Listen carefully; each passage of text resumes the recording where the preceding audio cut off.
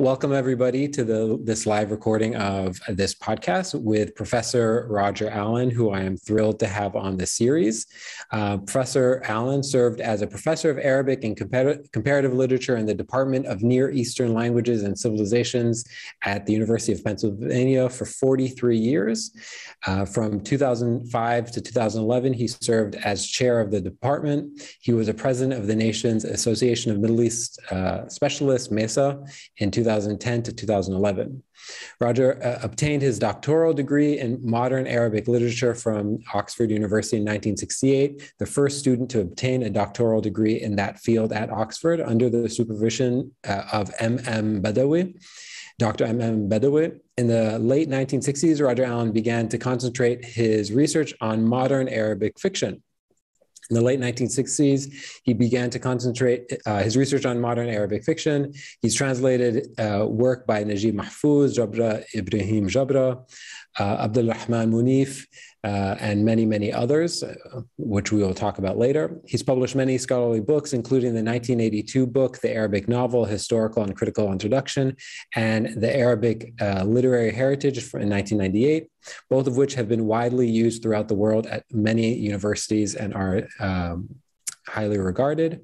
His research interests have focused on a number of issues within the broader field of Arabic literature, the problems of evaluation of literary works within the complexities of a post-colonial situation, the urgent need to rewrite the literary history of most regions of the Arab world to reflect new understandings concerning the relative significance of different cultural trends, and the status of fictional genres in the Arab world in the new era of alternative means of publication and indeed new media. Above all, it continues to be Roger Allen's hope to maintain and increase the kinds of academic, scholarly, and personal contact between Western specialists and Arab writers and critics, and that being the most important development to have occurred during the course of his now 43-year-long career.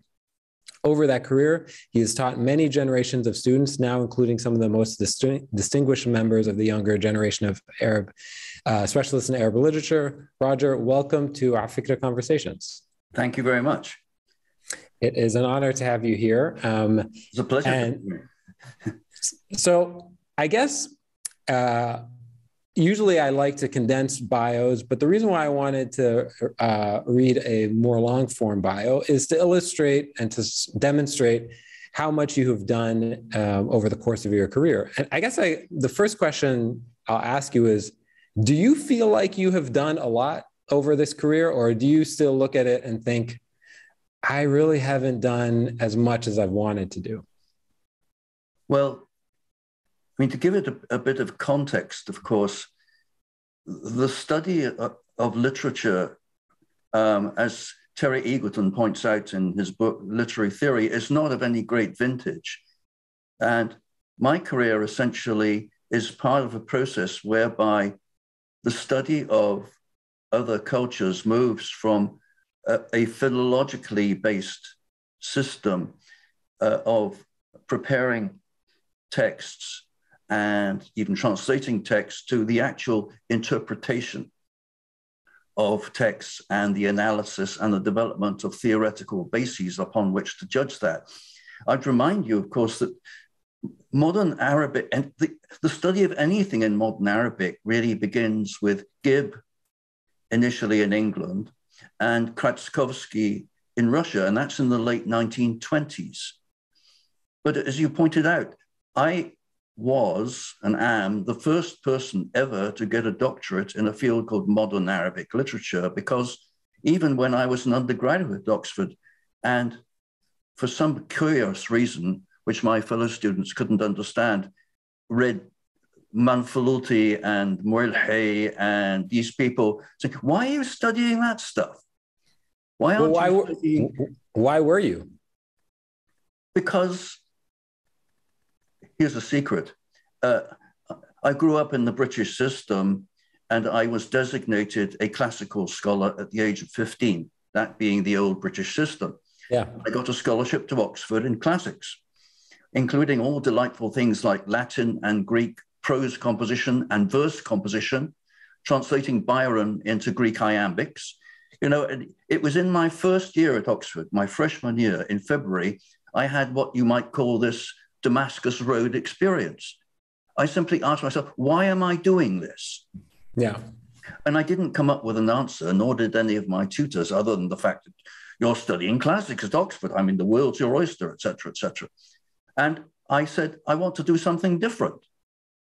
And it was Professor Beeston who took out a map, showed me a map and said, look, here is Europe, Spain, France, Italy, Balkans, Greece.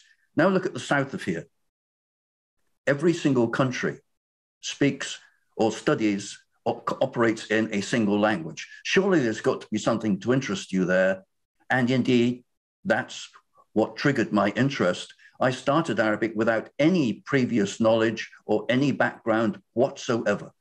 It was a total gamble, but it was when I went to Lebanon at the end of my second year to the Shemlan Arabic School. I arrived in Beirut to this shock. People on the street were speaking Arabic. I mean, they were speaking Arabic. Yeah.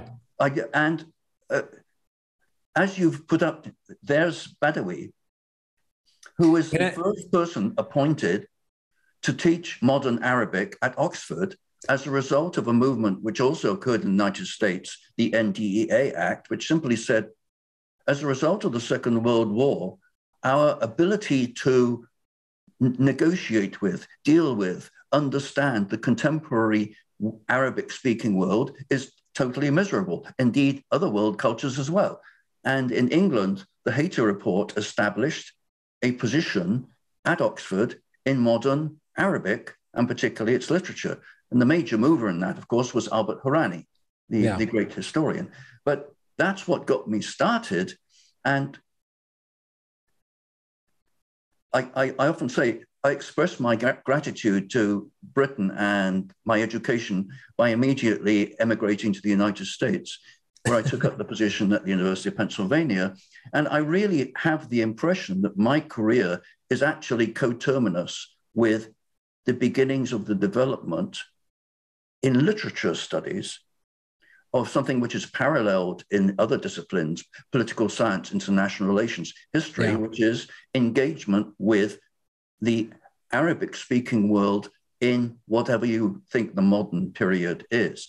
And yes, I do really feel that through my own work, but also through the wonderful series of students I've been able to educate, that is indeed part of the process of developing a discipline of modern Arabic literature studies.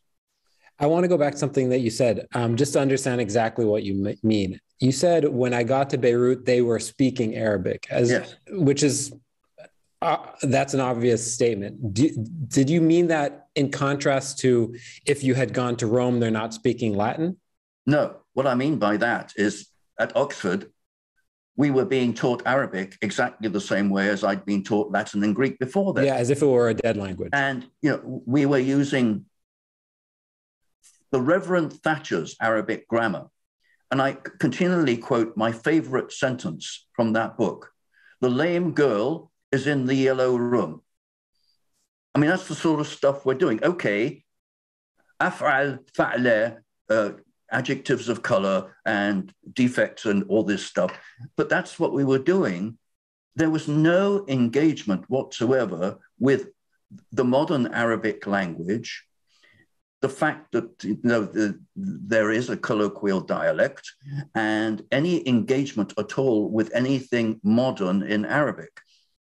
I mean, the set of texts I had to study as an undergraduate was terrifying. The Quran, the Sahih, Ibn Khaldun, pre-Islamic poetry, and Jahiz. Yeah. And I made this incredible decision to study what they called the special paper in modern Arabic.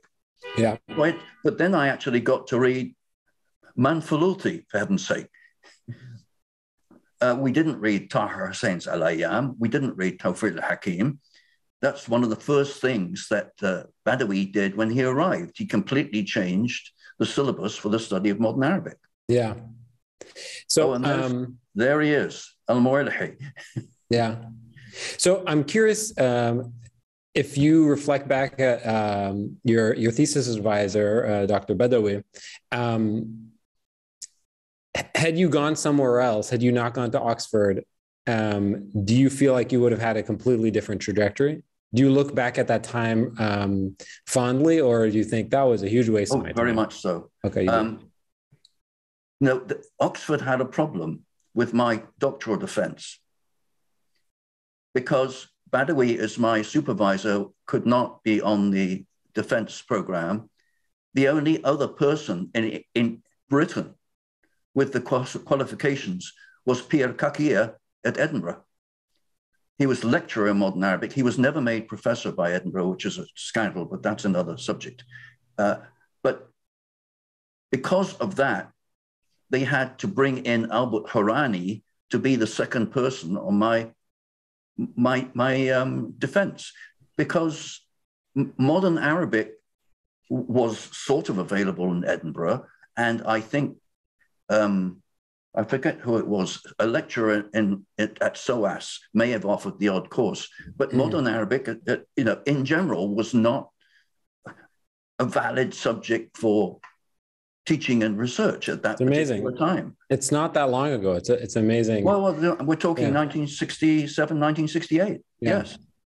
So that thesis later became a period of time, this first book. So I want to zoom into the 60s, the late 60s.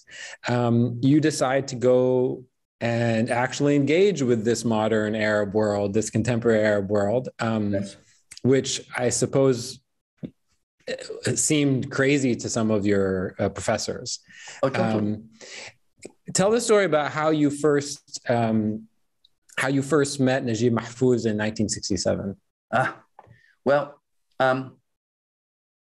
my supervisor, Mo Badawi, had a very close colleague and friend in Cairo, Magdi Wahba, who was professor of English at Cairo University, world secretary of the Samuel Johnson Foundation, so a real Anglophile, and as it so happened, Under Secretary of State for Culture when Tharwat Okasha was the Minister of Culture.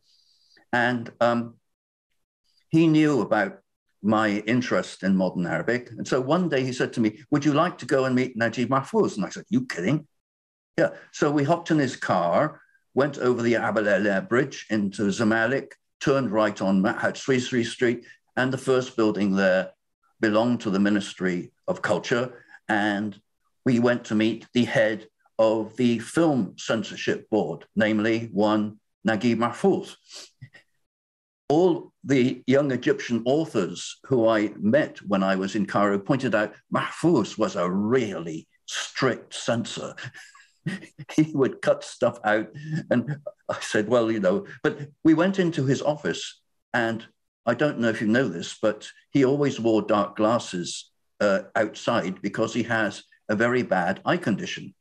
And I went in there and he apologized for the fact the room was completely dark.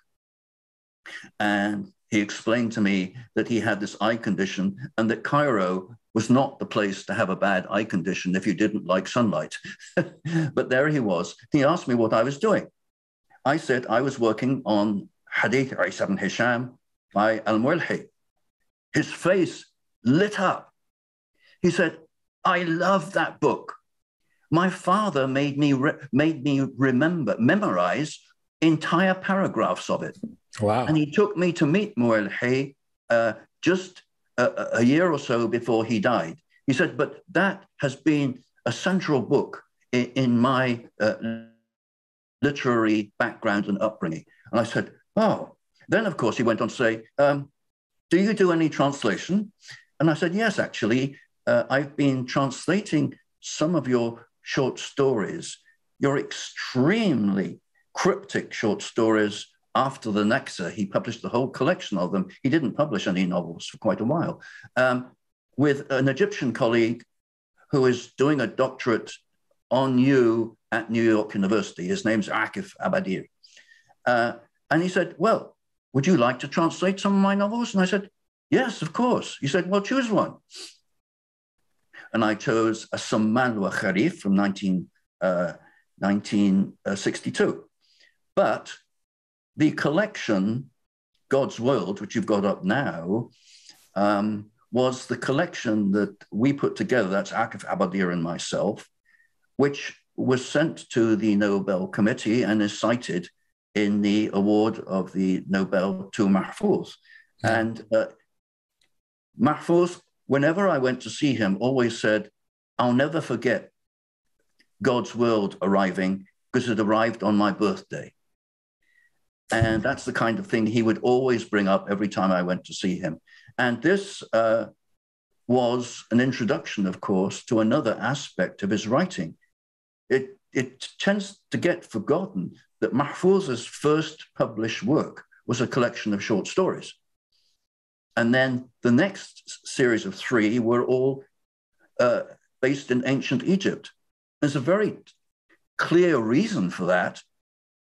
Mahfouz, I don't know if you know this, was the youngest child in his family by 15 years.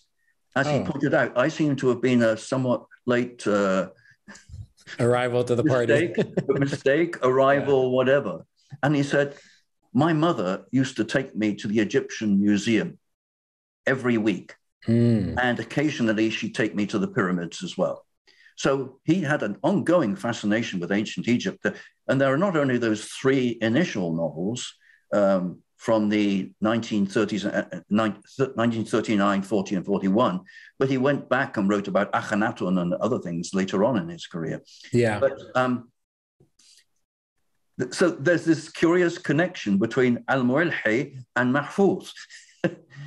So, no, keep going. No, go ahead. Finish your thought. I'm just saying, you know, what interested me was the way in which he actually attributed to his reading of that book, and above all, the fact that that could arguably be said, even it's not a novel, but it's a collection of newspaper articles. And my last published work before I retired was the Library of Arabic Literature, what Asap and Hisham told us from the Library of Arabic Literature, which is for the first time the publication of the original newspaper articles, not the book. But that he regarded that work as perhaps the first serious narrative criticism of contemporary society in Egypt at the turn of the century. And that clearly, according to what he would explain to me at that first meeting and thereafter, was significant in his own development. Yeah. So I have a question, two questions about Mahfouz before we keep on going. I'm sure there'll be more questions from the audience about him. The first is, I'm curious, when he said, pick any book you want to translate, is that experience, is that an exciting prospect for you? Is it a nerve-wracking prospect? Is it kind of a pain in the ass? Or are you like, oh my God, let me get my hands on one of them? I mean, what does it feel like to dive into something like that? Yeah, well, there were a number of novels from the 60s. I mean, there's a whole literature about the Egyptological novels, then the quarter novels, culminating in the trilogy, then the Gap, then Awlad Haritna, about which I've written at great length, because the publication of the English versions of that is somewhat messy. But the novels of the 1960s, he told me specifically, I'm doing something different. Yeah. And I chose Saman al-Kharif because its subject is the revolution itself. That particular process, it starts before the revolution and it goes through the revolution and its consequences. And that's what at the time interested me. So that's why I chose that particular one. Okay.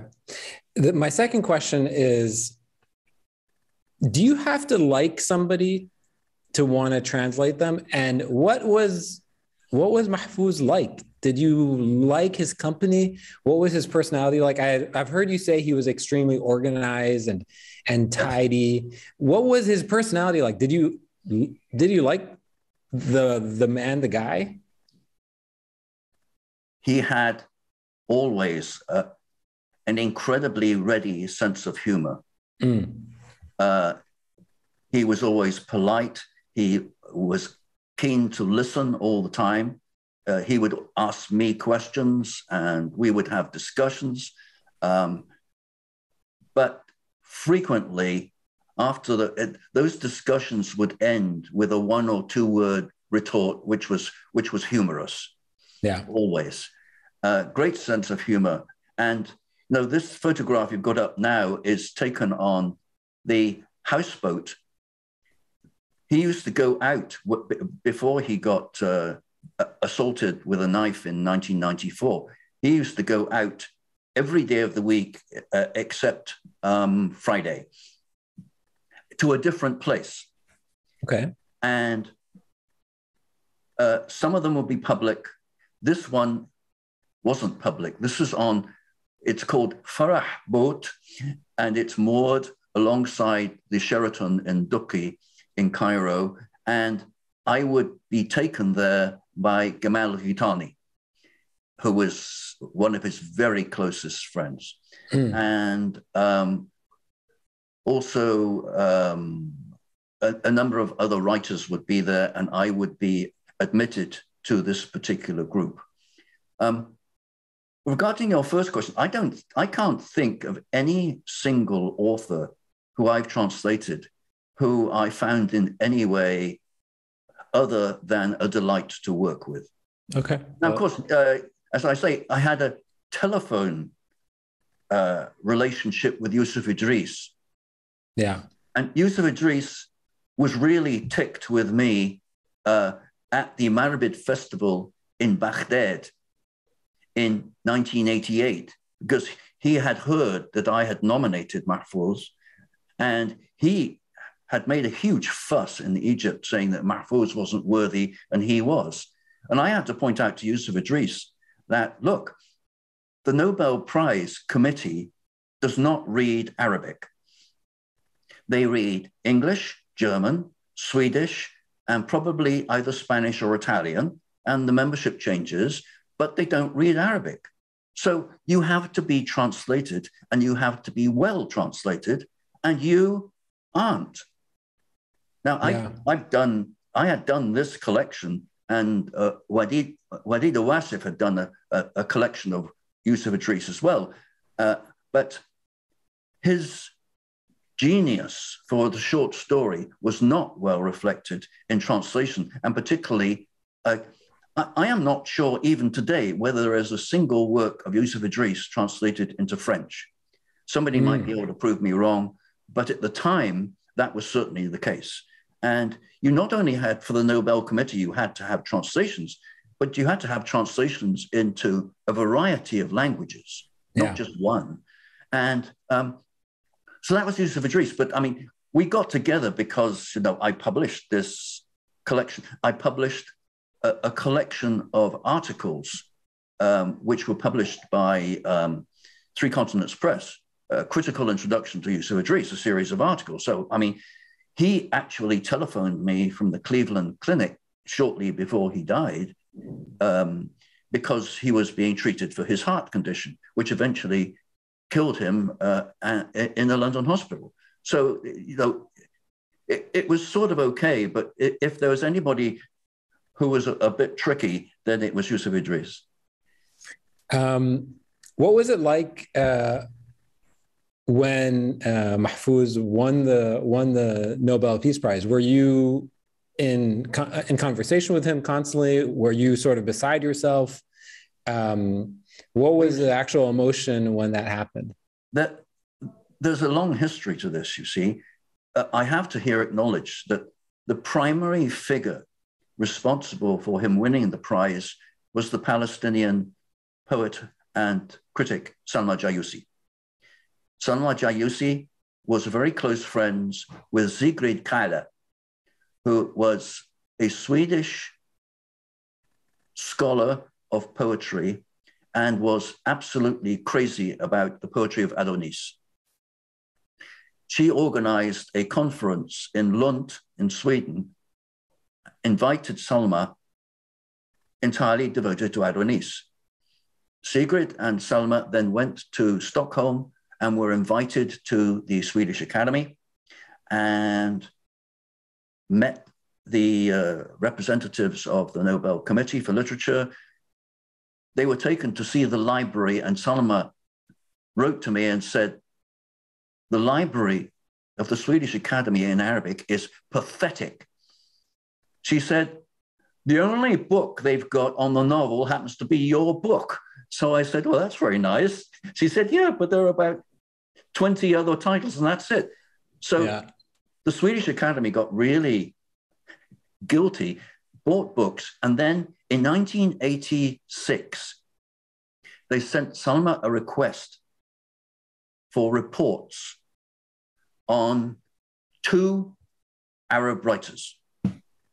And Salma, you know, we had been working for a long time together on a hugely important translation project called Prota. I don't know if you know about it, but there are a number of huge volumes published by Columbia University Press. But anyway, Salma wrote to me and said, okay, I'm going to write about Adonis. You write about Naguib Mahfouz. So I wrote a report on Naguib Mahfouz, and it was sent to the Nobel Committee. And in the aftermath, where everybody was saying, oh, I nominated Mahfouz and I nominated Mahfouz, and you know, who's Roger Allen saying he nominated Mahfouz? I have the correspondence with the Swedish Academy to prove it. That, you know, that they received my report, they used my report, and it had a major role. Because I was told that in 1988, the Academy Committee actually had been meeting for months and had been thinking about 2 other authors. And they split right down the middle and couldn't agree. And it was extremely late in the year for them. They like to have things settled by May. The announcement's made in October. They said, okay, this is the chair was Horace Engdahl. They said, okay, we won't take either of these 2. Who else have we got? And that's when, guess what? Wow. Mahfouz's name came up. He's been on the short list. You have to be on the short list to win. There's a long list and there's a short list. And they took my report and read some of his works. They read the trilogy in French. It wasn't available in English yet. Philippe Vigreux's wonderful French translation. And then they read God's World, which they had. And, well, as you know, as I can say, the rest is history. Amazing. Okay, I want to shift gears a little bit. I want to talk about your relationship with Jabra Ibrahim Jabra and the relationship with Abdullah Rahman Munif. So tell us a little bit about this kind of funny triangle and what your relationship was like with these characters, these incredible characters. In the middle of that photograph is Adnan Haidar, who was my junior colleague at Penn at the time. He suggested that we joint translate Safina, Jabra's novel. And we wrote to him, or rather Adnan wrote to him, and Jabra wrote back and said, absolutely. And Jabra came to New York. This picture is taken in the Waldorf Astoria Hotel, if you can believe it. And I got to know Jabra.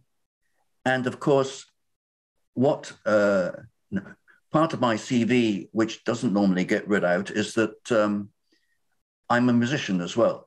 Yeah, we'll talk about it later. I'm a church organist. I was the organist of Cairo Cathedral for a long time. But Jabra is absolutely crazy about classical music. Yeah, I went to his house once in Baghdad in 1988, and he showed me his collection of records. I mean, huge. And so we started translating a Safina, and we kept sending versions of it to him because you probably know Jabra is an incredible translator himself. Not only that, but his first 2 novels he wrote in English while he was in England. And he translated into Arabic Shakespeare's sonnets and his tragedies, and to me, incredible, Faulkner's Sound and Fury, including all these Southern colloquialisms and all those things. So what happened was that when the United States decided to invade Iraq, right, and all that kind of stuff, and Jabra was confined to his house, I would regularly send him cassette tapes of me playing the organ and or my choir playing music. And this reached the ultimate stage when really in Al-Bahth an Walid Mas'ud, he sent me the novel and he said, on page, and I forget which page it is, on page so-and-so, there's a reference to that Purcell piece which you sent me 3 months ago. Wow. So he said, you now have an actual presence in a modern Arabic novel. Yeah. But as you rightly said, I mean, Jabra was the driving force to persuade Munif to start writing. And that was really quite late. I think Munif what's their relationship? What was the basis of their relationship? How did they know each other? Munif, believe it or not, had a PhD degree from Belgrade.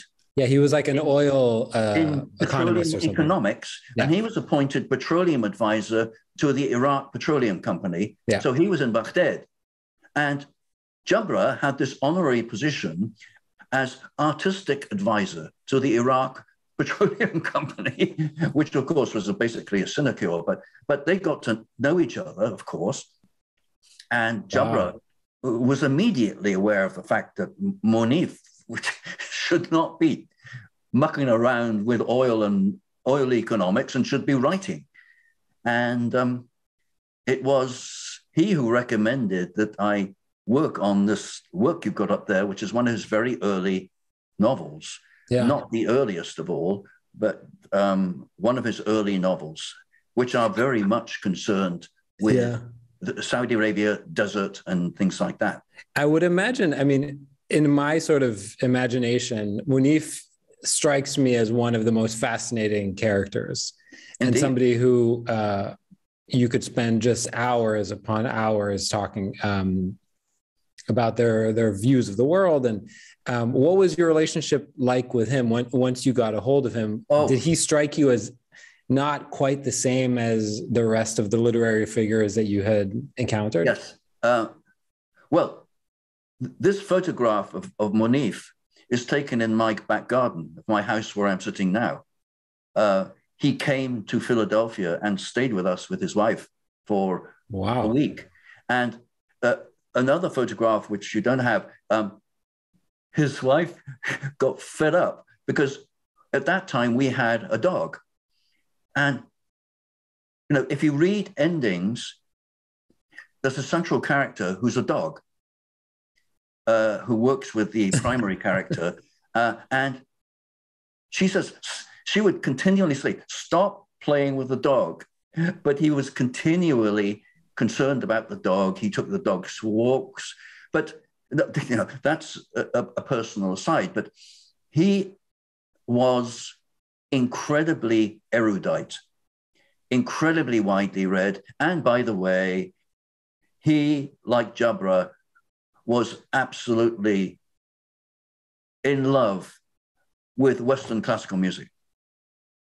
Wow, really? I took him to the church where I was organist, and we were having people to dinner, but I had to play the organ for him for 2 hours. And he just sat there and listened. I said, we got to go back now, you know. He said, no, I want to hear some more. This is the way you hook them. You hook them with your... Well, yeah. You know, the other one, exactly the same experience, was Mohammed Barrada, the Moroccan novelist. Yeah. I've got a picture somewhere of him sitting exactly where I'm sitting in that picture. He says, we take a picture of me with the organ in the background. I said, well, sure. But Munif, you know, actually went to France for a significant period of time after leaving Iraq and settled in the port city of Boulogne, And he wrote to me, I have a whole file of letters of Munif. My letters with Jabra have been published in Jasur, the Washington magazine. But my letters with Munif, they over and over again, he would write, and he would write about music, and he would write about his novel. He was the one who wrote to me about his trilogy. He said, I've written a trilogy called Mudun al-Milh, Cities of Salt. And so I bought them and I read them. And Peter Theroux got in touch with me saying, Roger, are you going to translate Cities of Salt? And I said, no, I wasn't planning to. He said, okay, then I'm going to. And he made this arrangement with Random House, I think it was, to publish the 3 volumes of the trilogy. Well, later that year, Munif wrote me a letter, said, oops, there's been a change. What was a trilogy is now a quintet. 9-5, yeah. Because he added, what's it called, Al-Munbat, and I forget what the last one's called. I'm getting to the age where the memory is not quite what it was. Yeah, but, that's okay. But anyway, and Peter went back to Random House and said, guess what? It's now a quintet. Random House refused to publish the last 2. So the first 3 are published, but the last 2 aren't.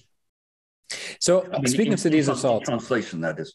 Yeah, this reminds me. So are you concerned with the commercial viability or the commercial performance of translations? Do you feel like you have some sort of ownership over how well received commercially your translations are? Let me talk about translation generally. Yeah, sure. I can now announce that I've been this year's chair of the Banipal Prize in London. So I've been very involved and concerned. I would make this statement now. There seems to me to be a radical difference now between the presence and publication of translations of Arabic literature in Britain as opposed to the United States. The position in Britain now is heavily influenced by the presence there of Banipal, the magazine in London, and that there has been a distinct diminution, as far as I'm concerned, a diminution of interest in the publication of Arabic literature works in the United States. A number of university presses that were involved in doing it have, for a variety of reasons, most of them financial, decided not to do it anymore. We, of course, bless him, have Michel Mushabbiq with Interlink, who continues to publish works. But apart from Syracuse, which is continuing to publish the translations, many of the translations that I do, the situation in the United States is considerably less favorable than it is in Britain. And Britain, of course, even so, lags far behind France, Germany, and Spain and Italy when it comes to Europe. France is by far and away the culture and language which publishes the largest volume of works of modern Arabic literature in translation. And in Italy and Spain, in Italy and Germany, it's very much the work of individual writers, translators. Isabella Camera d'Afflito in Italy and Hartmut Fendrich in Switzerland, Germany, who have been primarily responsible for encouraging presses to publish works of literature. But the other interesting thing which is happening is I'm noticing a gradual shift in Britain from people like myself, who are scholars, teachers, and researchers, and translators, and the emergence of full-time professional translators. And there are 3 or 4 in England now who work full-time. And it's interesting to note, particularly to me, that several of those translators are directly in touch with Arab authors about the projects of translation and the eventual publication. So this is, to me, a shifting scenario. Do you, but I guess I was thinking about this idea with books that are extremely successful commercially and sort of critically in Arabic, in their original language. Do you feel a responsibility to make them similarly as successful when you translate them? Is that something you're even success? Of course, I mean by in this case exclusively in terms of popular appeal. Like I'd say, it varies widely. Yeah. According to two principles: one, how well known is the author, and two, which culture, country do they represent, and how interested is the Anglophone readership in works from that particular culture. Mm-hmm. In other words, I worked very closely with Hanan Sheikh, for example, on The Locust and the Bird, which you've got up there now. Yeah. But another author who I consider extremely important, who I've translated, is the Moroccan Minister of Religious Affairs, Ahmed Tawfiq, who is much, much more difficult to persuade publishers to publish because he's a scholar, a philologist, a historian, and also a very prominent Moroccan Sufi. Yeah. And parts of that are certainly present in his works. Interesting. Okay, I want to talk to you about one final question before we do the quick Q&A, which is, we've spent most of today talking about your work as a translator and not much time talking about your contributions to sort of the academy and some of the work that you've, some of your scholarship. And so I'm curious about, in your own conception of your career, do you think that translator is one of the first nouns in your biography and your own personal role and contribution? Do you think of yourself as a translator first and foremost, or do you think of it as one of the secondary or tertiary things that you do as part of your career? Well, I mean, because of my university position, I mean, I'm not the only one. No, I certainly regard myself primarily as a scholar of modern Arabic literature, or if you like, a scholar of Arabic literature, because Cambridge asked me to do the Arabic Literary Heritage book.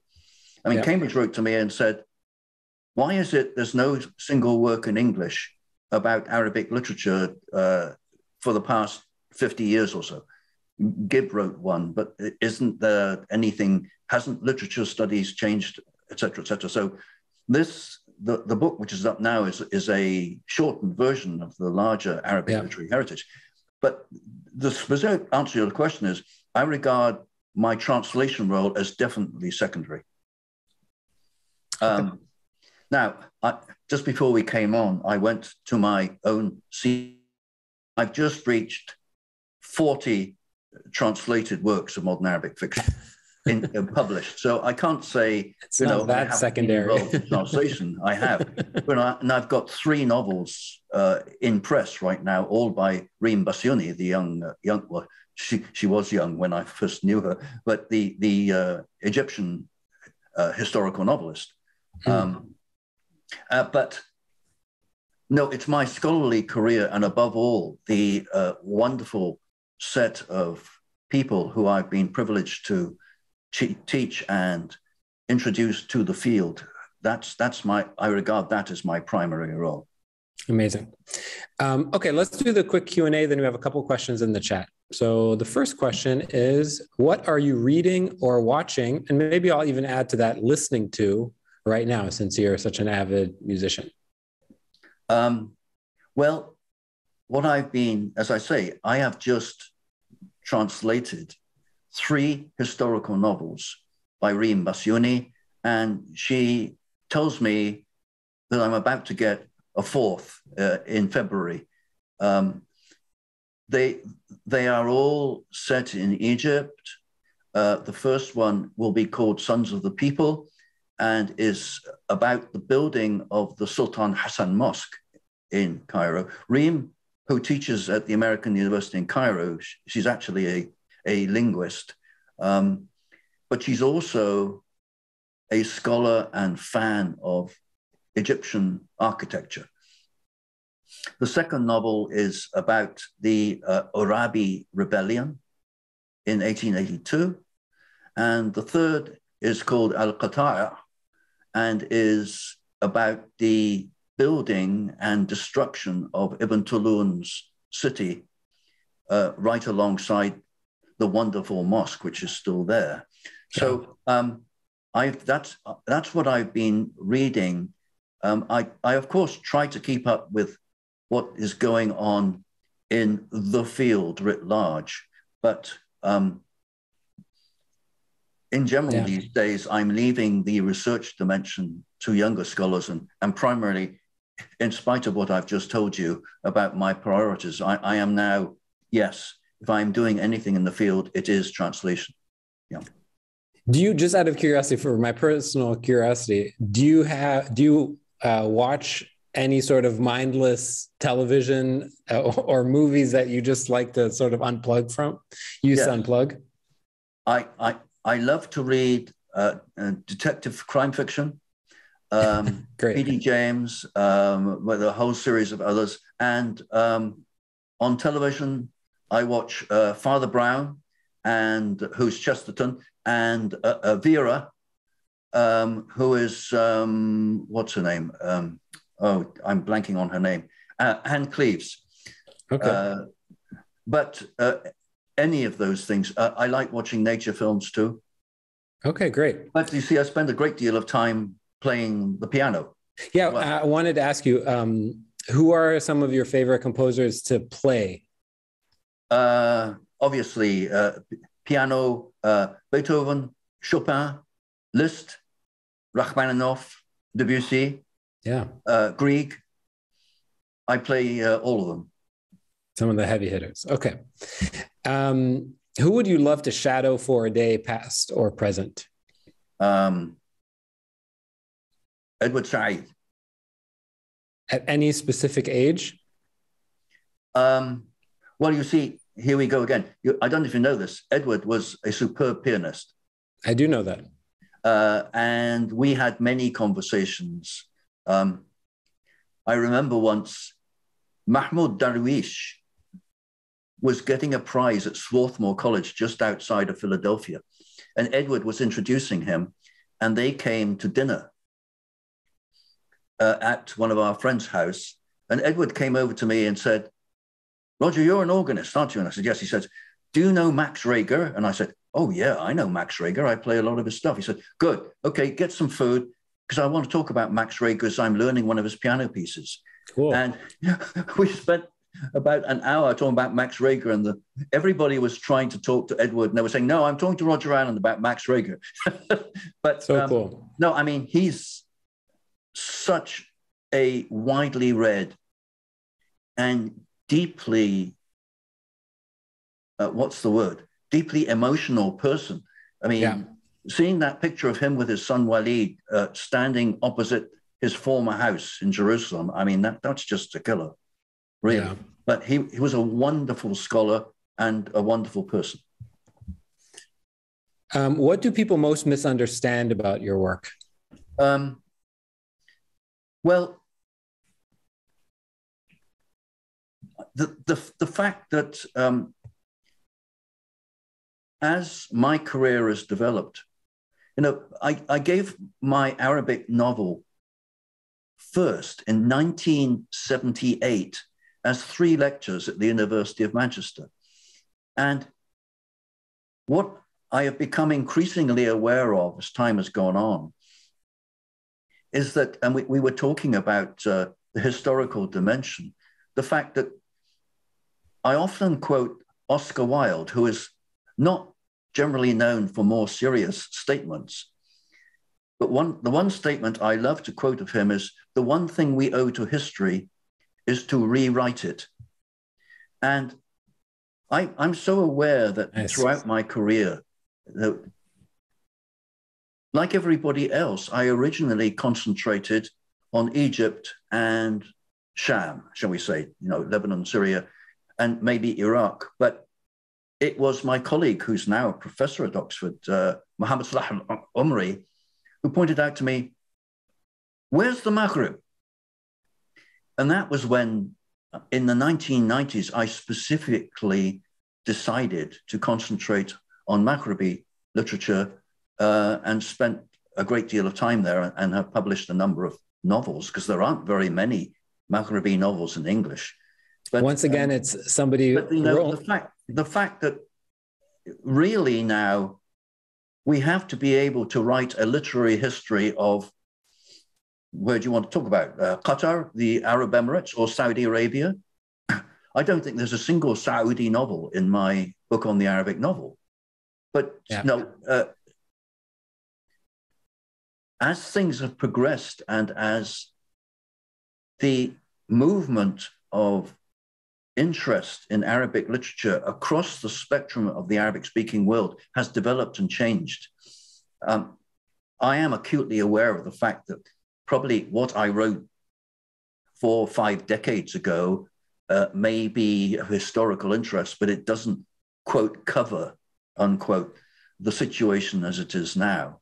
But I'm not quite clear right now whether I have constantly refused requests to do a 3rd edition of my novel book, because to me at least, I can't do that anymore.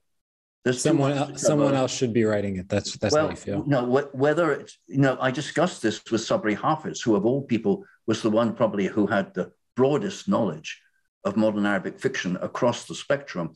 I think we both agreed that the creativity in the Arab world is so diverse now. And incidentally, the distribution of books within the Arab world is particularly poor or non-existent in many cases. But quite apart from that, the development of different theoretical approaches to the study of fiction now means that, whether it's feminism or genre theory or whatever spectrum you like to discuss modern Arabic fiction, it's not possible simply to write, I don't think it's possible now to write a book called The Arabic Novel, the way my earlier one was. So I'm acutely aware of the fact that particular work may have a historical role to play, but it's no longer an adequate summary of the creativity which is currently going on. Yeah. Okay, last question I'll ask is, outside of your profession, whose work do you admire or are inspired by? Oh, boy.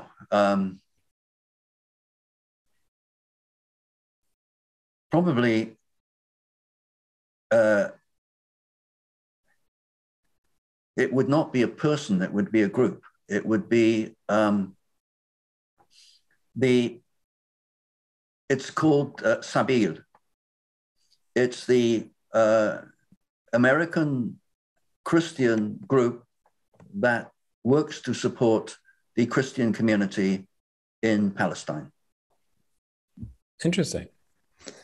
I'm not aware of their work. Okay, great. Okay, we have one question in the audience, and Catherine asked me to read this. I'm going to try to paraphrase the question. She asks, how do you see the current very positive wave of translations from Arabic fiction, mostly novels from Arabic into English? There's been a steady growth and there are many truly outstanding translators, but do you think it's uneven? Is there too much left to chance in terms of the selecting the works to translate? And there seems to be a preference for translating current novelists rather than older deceased ones. For example, so much of the great Munif has not been translated into English. What can be done about this bias? Yes, that last point is one that I very, very much agree with. No, the author who occurs to me is Rabi' Jabir, who really should be much more translated than he has been.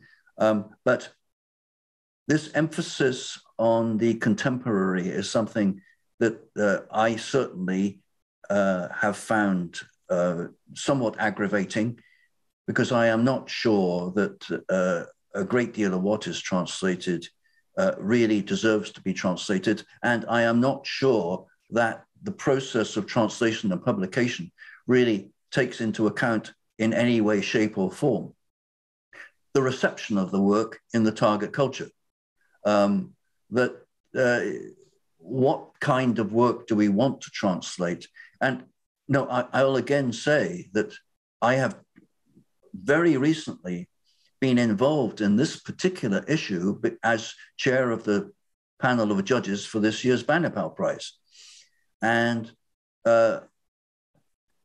choosing a short list from all the works that were presented was really quite hard, because, well, I was not the only one on the panel who really wondered, what kind of readership is this translation supposed to be addressed to? I mean, who will want to read this? So, yes, I mean, I will plead guilty to the fact I have had a personal relationship with every single Arab author I've translated, except for Mouelhi, who happened to be dead.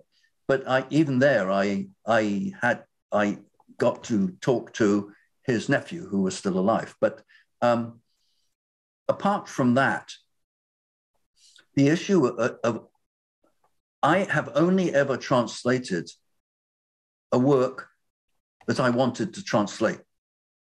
In other words, I made the choice.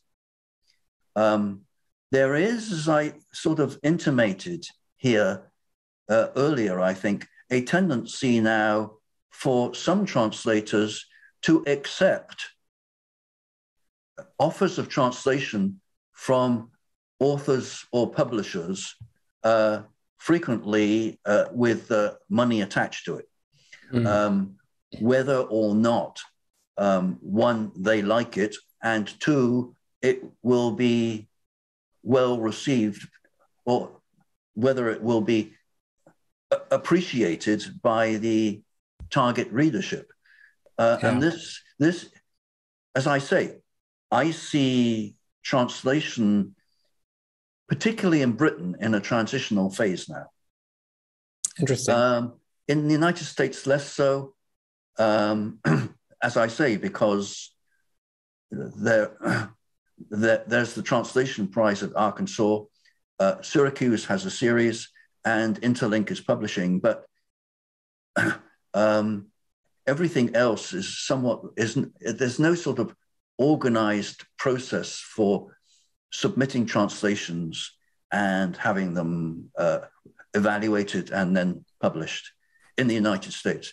Yeah. In the same way, I referred earlier to the Prota project of the 1980s and 90s, run by Sama Jayusi, where Columbia University Press published a whole series of very, very large anthologies of modern Arabic literature and individual works.